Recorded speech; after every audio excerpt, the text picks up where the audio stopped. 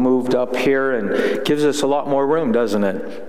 And so again, you got a glimpse of a little bit of what it's going to look like. All right, go ahead and take your Bibles and turn to 1 John chapter 3. And this morning we're going to look at verses 21 through 24, where we find John giving us the secret to getting more of our prayers answered.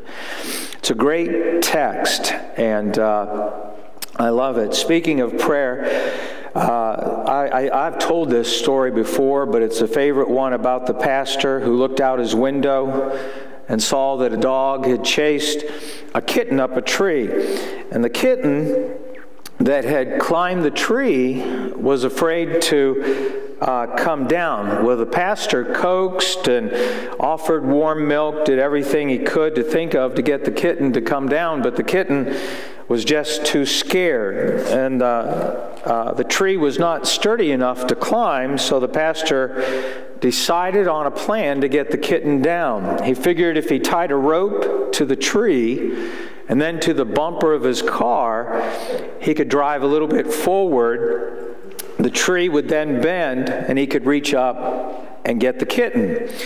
Well, that was his plan, and as he moved the car forward, the tree began to bend. Then suddenly, without warning, the rope broke, and the tree went boing, and the poor kitten sailed out of sight. And the pastor just felt terrible about it. He had launched this poor kitten. He walked all over the neighborhood asking people if they'd seen a little kitten, and nobody had seen a stray kitten. So he prayed, "Lord, I just commit this kitten to your keeping," and went on about his business. A few days later, he was at the grocery store, and he met one of his church members, and he happened to look in her shopping cart and was surprised to see some cat food she had bought. And he knew that she was a dog lover and not a cat lover, and he said, I didn't know you had a cat. She said, "Peter, you won't believe this." And she told him how her little girl had been begging her for a cat, but she kept telling her no. Well, the little girl kept on begging, and her mother finally had enough, and out of desperation told the little girl, "Well, if God gives you a cat, then I'll let you keep it." She said, "I watched my child go out into the backyard, get down on her knees to pray, and really, Pastor, if I hadn't seen it with my own eyes, a kitten suddenly came flying out of the blue sky and landed right in front of her." Isn't that a good story? Well, just like that little girl got her prayers answered, as I said, John's going to give us the secret to having a better prayer life. Let's read our text. Now, it's going to begin in verse number 21, but if you allow me first, I want to ask you a couple of questions first about your prayer life. And take out your outlines and look at question number 1. Now, this was a survey among church people, and the question was asked, what do you think the average is that most Christians pray each day? A, B, or C? What do you think? How many for A? Got a few of you, 1 to 2 minutes. How about B? 3 to 5 minutes. Well, if you circle letter B, you would be correct. The average Christian only prays on an average of just 3 to 5 minutes a day. And the 3 things they pray for are for their food, their safety, and for personal blessings. Now, look at question number 2. It gets a little bit more personal here. On a scale of 1 to 10, and each number representing just 1 minute, circle the number that you estimate is the closest to the amount of time that you spend each day praying. If it's more than 10 minutes each day, then circle that. You'll see 10 plus, so it could be a lot more. So the question I want to ask you, did you go ahead and circle the number? Look at it And be honest, does your prayer life need some work? Does it need an overhaul? And so that's my introduction this morning for this text. Now, my mother taught me the importance of prayer when growing up. My mother was a woman of prayer. She made prayer a priority in her life and also in our life. And I've told you this before, but she made a prayer room in our house. We had a 3-bedroom home. And we grew up there on Canton Road, and there were 6 of us in the house. My sister had her own room, and when my sister moved out, my parents, my bedroom, but into a prayer room. And what a prayer room was, I really didn't understand it. But she got it ready, and she explained that the only time we were allowed to go into this room was to meet with God. And we could read our Bibles, we could pray, and we could do Bible study. We're not allowed to do homework in there. And so it was a reminder, because I would pass this room to get to our room.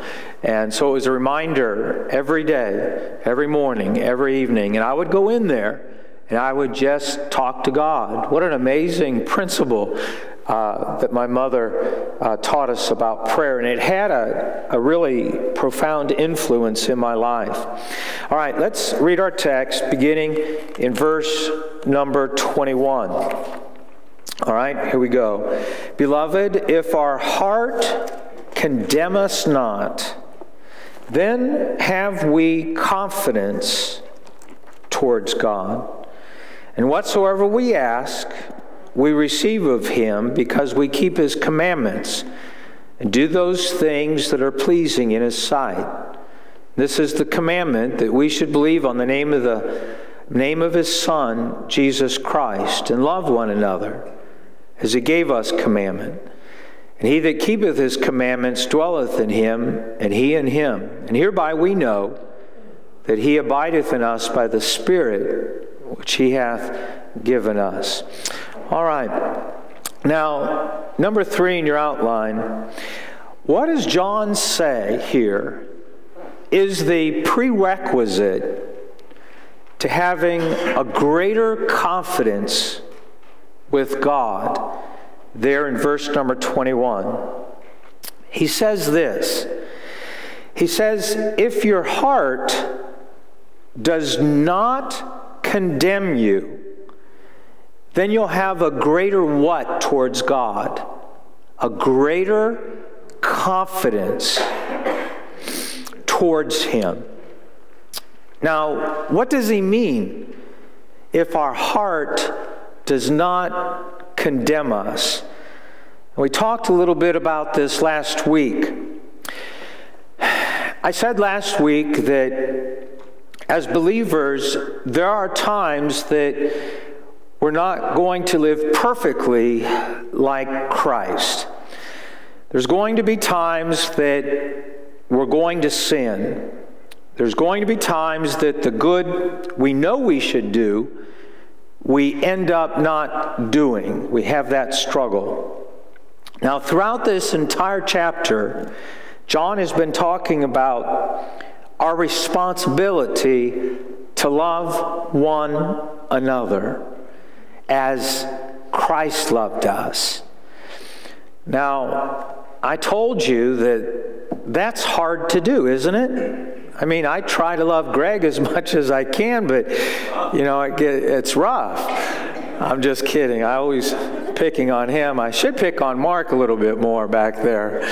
But he even told us in verse number 18, our memory verse. Say it with me. You should know it by heart now. My little children, let us love not in word. Let us not love in word, neither in tongue, but in what? Deed and in truth.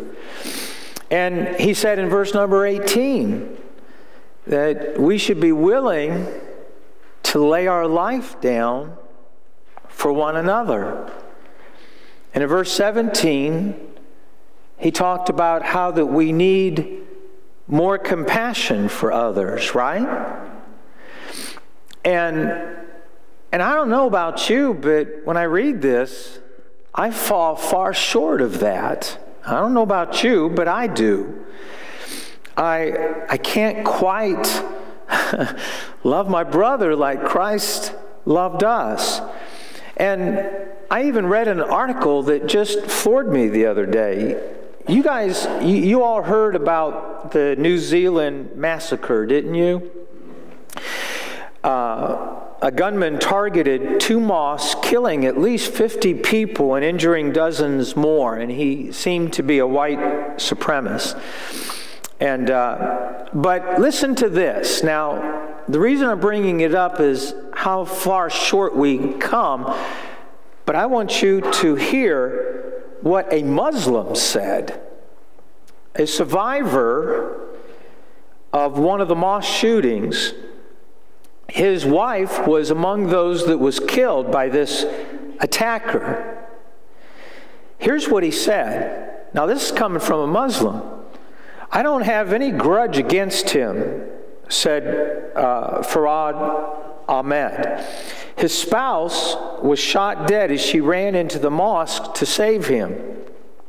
He said, 'I have forgiven him, and I'm praying for him that God will guide him, and then one day he will be a savior,'" which we know it can't happen. But he also said that the Muslim community where he is from, we're not going to retaliate. And he said, "I lost my wife, but I don't hate the killer. As a person, I love him. I can't support what he did, but I think that somewhere along in his life, maybe he was hurt, but he could not translate that hurt in a positive manner." And here I have a Muslim who doesn't know Christ. And I'm not trying to promote the Muslim religion by any, it's a cult, but here we see a Muslim showing love towards others. But again, that's what Christ has called us to do. All right, let me bring it all back together again. I gave all that to show that we fail miserably in this area. And we mistreat our brothers. And so when that happens, we can feel guilty. We can feel even condemned. Look in verse number 20. Look what it says when you sin can happen. When you're not demonstrating the things and pleasing God. He said your heart will condemn you. It'll make you feel guilty. Now I want you to understand that's a wonderful thing, to feel guilty, to have a guilty conscience. The guilty conscience is what I call the conviction of the Holy Spirit. And that is a blessing, even though we try to run from it, don't we? When you feel guilty, you try to cover it up. In number 5 in your outline, it says in the book of Ephesians that guilt is also accompanied by grieving the Holy Spirit that's inside of you. That's a part of the conviction process. That conviction, this feeling guilty over your sin, is an absolutely wonderful tool. It's a pain sensor that God has given to you. Think about this for a minute. What would happen if you did not have a pain sensor? Let's say, ladies, you're cooking, and I'm finding this out. Man, I've burnt myself I don't know how many times. But I'll reach down, and if you didn't have a pain sensor, you'd destroy your flesh, wouldn't you? You'd pull away right away because you do have that pain sensor. Well, when the Holy Spirit goes into action, He produces the guilty conscience, speaks to your heart, and that's the action that takes place when you sin. You'll hear sometimes a very loud voice telling you that what you're doing is wrong. That's just not your conscience. That's the Holy Spirit of God reminding you that you're His child. So then why do people run from it? They try to bury it with pills. They try to bury it with alcohol. They try to run from it. Try to stay busy, but it's a wonderful truth. So in verse 21, he's telling us that you can have, as a believer, that you can experience a heart, however, that does not condemn you. That does not condemn you. And what is that called? Write it there beside verse number 21. A heart that does not condemn you, it is called having a clear conscience before God and others.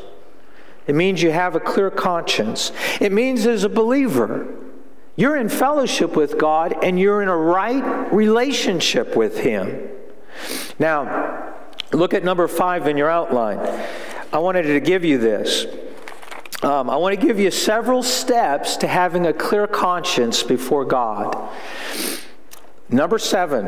Is that what I said? Yeah, number 7. No, maybe not. Look at number 7. Yeah, that's right. It's number 7 in your outline.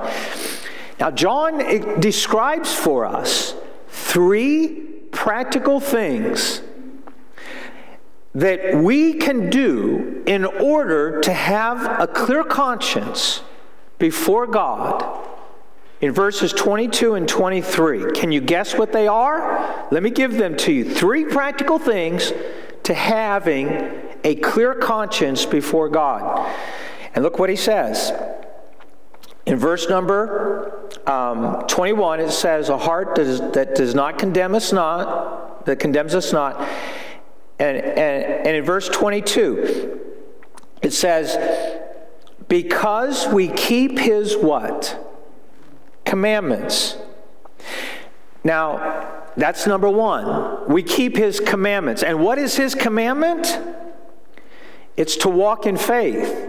Because He tells us what His commandment is. In verse 23, this is the commandment that we should believe on the name of the Son, Jesus Christ. So, the first thing is that you're walking in faith. You've trusted Christ as your Savior, and you're trying to abide in Him. The second thing is, he says, verse number 22, we do those things that are pleasing in His sight. You see that? You're obeying God. You're doing everything that you know what to do to please Him. You are obeying Him in every area of your life. And then he says in verse number 23, the third thing is that you are to love one another as He gave us commandment. So you put all those three things together: obeying God's commandments, pleasing Him, and abiding in Him, walking in fellowship with Him, and loving one another as He gave us commandment. So what will that produce? It will produce a clear conscience before God. This should be your desire every waking moment of your day. It should be the first thing that you think about in the morning when you get up out of bed. I have a morning ritual. I go over memory verses as I'm laying there because I don't want to get up. Now, I'll repeat those verses, and then I'll say, God, my desire for you is that I'll please you as you speak to me throughout the day. You know, and that should be your utmost desire. So those are some practical things. Okay, you're saying, you told us how to have a clear conscience, but I've already blown it. I'm experiencing a guilty conscience before God. How do I deal with that? Look at number 8. And I've talked about this before. We did in chapter 1. Let me give you a couple steps to clearing your conscience. When your conscience accuses you, when the Holy Spirit speaks to your heart, look back and ask the question, why? You're going along pretty well, and suddenly that inner alarm goes off and says, stop right there. That wasn't right. Don't just ignore it. Why are you saying this to me, God? This is what we call the pricking of your conscience. It's given to you as a gift, and it's not to cause you to doubt your salvation. His whole process is simply to make you more holy. That's what this whole process is about. It is to live out your salvation in a way that pleases God. So when your alarm goes off, your conscience is tripped, it's being pricked, deal with it. Maybe you spoke impatiently with your brother or sister in Christ and you need to mend that relationship. Maybe you made a decision motivated by pride or greed or envy, and you need to reconsider. Whatever the case, rather than ignoring your conscience, let your conscience drive you to Christ, or let the Holy Spirit's promptings drive you to Him. Why, God? And believe me, He will tell you why. He will tell you why. Even if your conscience doesn't prick you, if you go to God in prayer and you ask Him, Lord, and you have a paper and a pen, and you just ask this question, Holy Spirit, would you take inventory in my heart? Would you look in my heart and see if there's anything that I'm doing that is displeasing you? And you wait just a moment or two. You'll get so frustrated, you'll get up like I do and throw the pen and throw the paper away and say, man, this is too much to deal with. But you know what I'm saying. He'll speak to your heart. And so don't ignore your conscience or bury it. Let it drive you to Christ. Don't let it condemn you to thinking that you're not a child of God. In fact, the closer you get to Christ, the more miserable you are going to be as a Christian.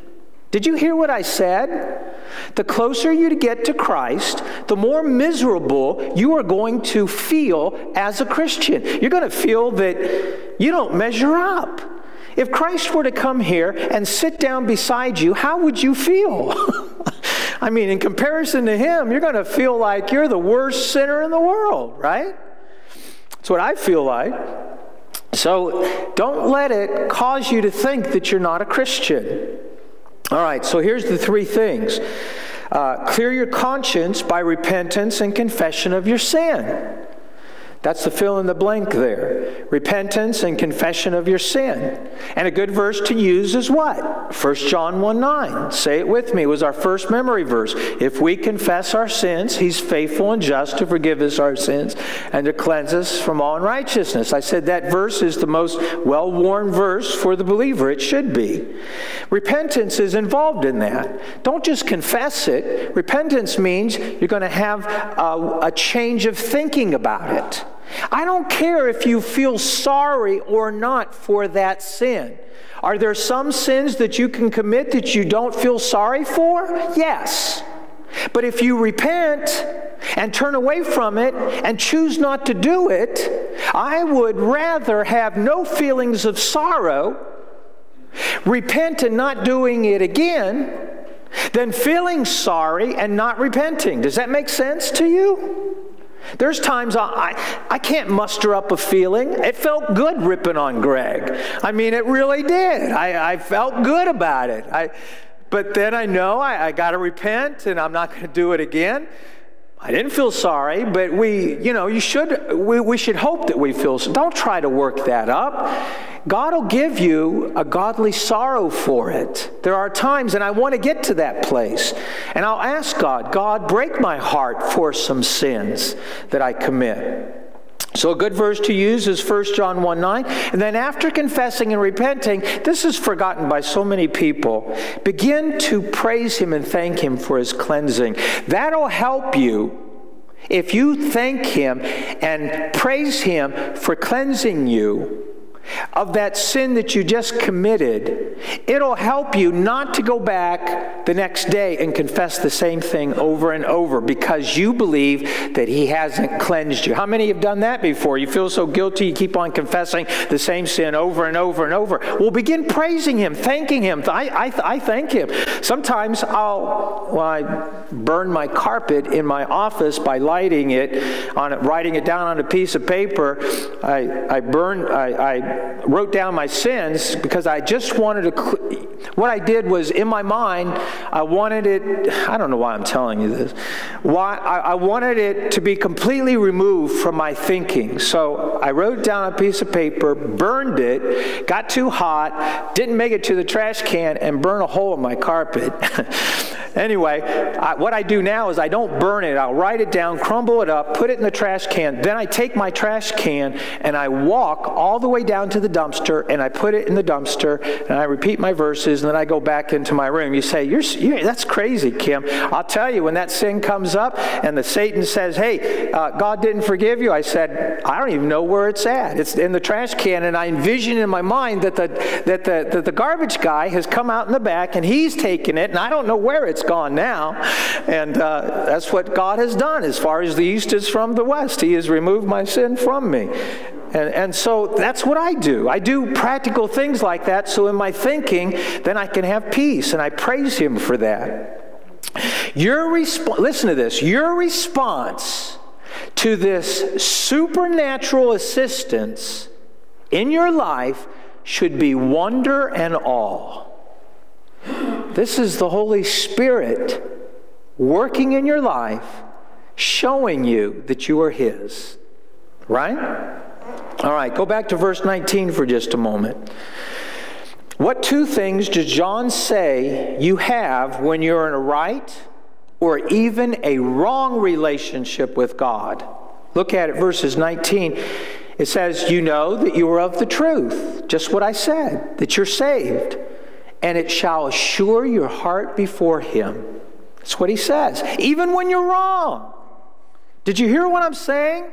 Even when you're in a wrong relationship, it should assure you that you are God's and that you are of the truth. That's this whole text in what John is trying to say here.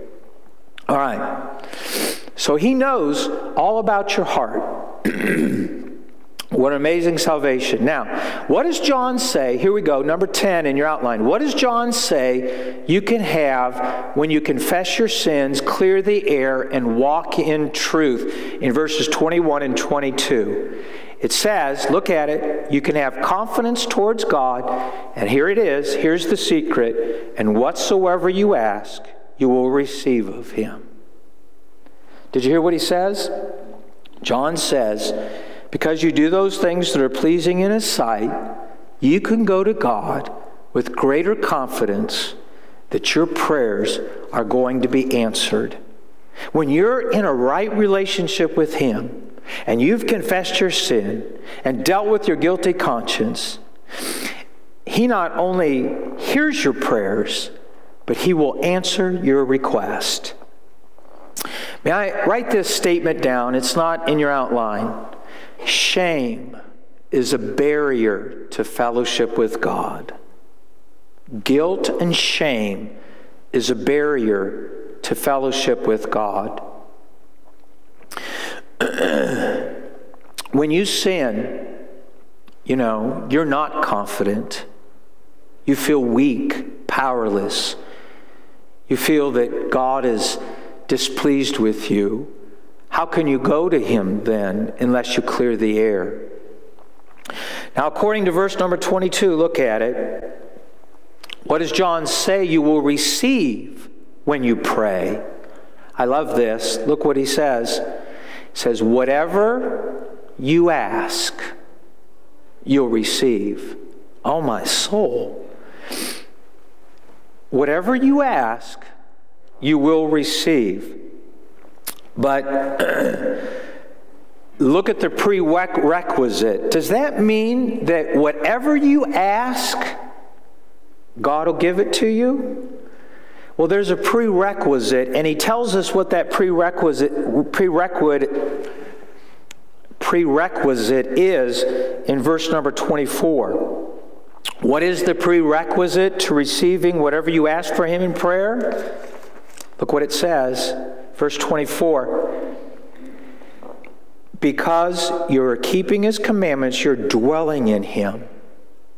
And he also says that he is abiding in you. So what does that mean, the prerequisite to answered prayer? It means that you are walking in accordance to God's will.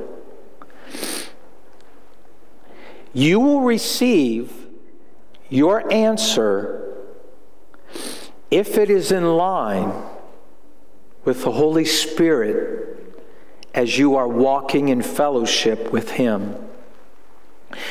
I want you to understand that when you're out of fellowship with God, or that you're not asking according to His will, then you're not going to receive the answer to your prayers. Some people have come to me and said, I've asked God to give me the digits to the winning $1 billion lottery. And I believe that He has written them down for me on a piece of paper.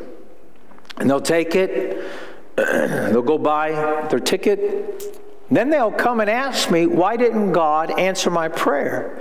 It says, whatsoever you ask, believe that you receive it. Why don't I get an answer to it? And again, that's not in accordance to what God wants for your life. And so it's just, I think every prayer, and this is the secret to every prayer that we pray, this is it right here. It is saying this, what Jesus said in the garden. Did you know that Jesus got a prayer that wasn't answered? Let me clarify. He was in the garden and He said, let this cup pass from me. Meaning the suffering that He was about to go through. But immediately He said, nevertheless, not my will, but thy will be done. Don't you think I prayed that Kathy would be brought health and that God would spare her life? I ended up, Ian, both of us did, didn't we? We ended up saying, Father, please heal our wives. But then we had to come to the place that said, nevertheless, not my will be done, but your will be done. And God then accomplished what He needed to accomplish in our lives. So, what a powerful truth here this morning. Let's this week abide in Christ, allow His life to flow out of us, and let us walk in truth. Amen? Let's pray. Father, there are times that we have prayed that we don't get answers, and there are times that we walk out of fellowship with You. John says that if our hearts condemn us not, that we'll have greater confidence towards You. Father, cleanse us from any defilement of sin. Help us to have a clear conscience before You. In Jesus' name, amen. Man, there's so much truth in that.